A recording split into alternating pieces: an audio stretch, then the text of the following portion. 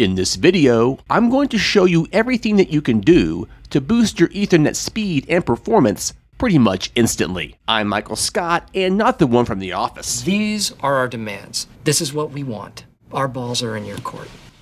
The first thing you want to do is a wired speed test. This will show what kind of speeds you are getting. As you go through these steps, always retest your wired speeds to see what works. Alright, the first thing you should do if your Ethernet connected device isn't performing up to speed is check your cable type. Look at the cable jacket to see what kind of cable you're using. If it's a Cat5, replace it right away with a Cat5e or Cat6. Older or outdated cables can seriously slow down your speeds and even cause packet loss. So even that old Cat5e or Cat6 should be replaced. The next thing you want to do is check your Ethernet cable for damage. Take a look at the connections and the entire cable. If you see anything suspicious, replace that cable right away. If your Ethernet cable is not damaged, it's on to step 3. If your Ethernet is plugged into a router or switch, try switching ports to see if this improves your Ethernet speeds. If your speeds do not improve, then on to the next step. Next, let's bypass any switches and extenders. If your Ethernet goes through a switch, extender, or power line adapter, unplug it and plug it directly into the router's LAN port. If your speeds are still slow, then on to the next step. At this point, you want to restart your device that's having Ethernet speed issues. A simple restart can fix network adapter speed problems. If your speeds are still slow, then on to the next step. Now it's time to perform a network reset. Unplug your modem, router, and any and all switches in your home network.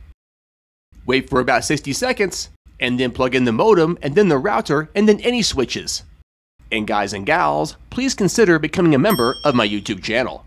Your membership includes 1 free tech support question answered per month, and automatic entry into any giveaways. And of course, your membership helps support our YouTube channel. Thanks. Next, you want to wait 2 to 3 minutes for your network to come back up to full speed. If your speeds are still slow, then on to the next step.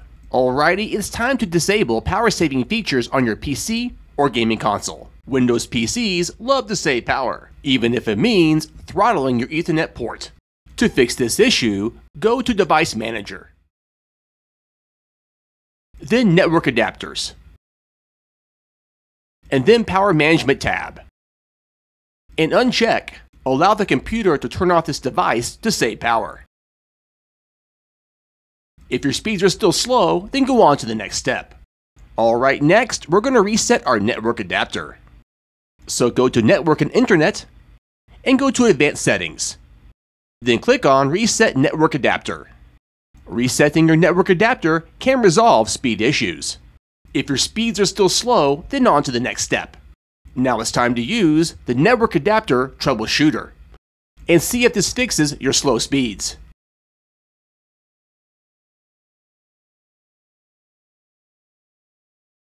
If your speeds are still slow, then on to the next step. Next, you need to update your network drivers and firmware on your device. Out-of-date drivers or firmware can cause slow Ethernet speeds.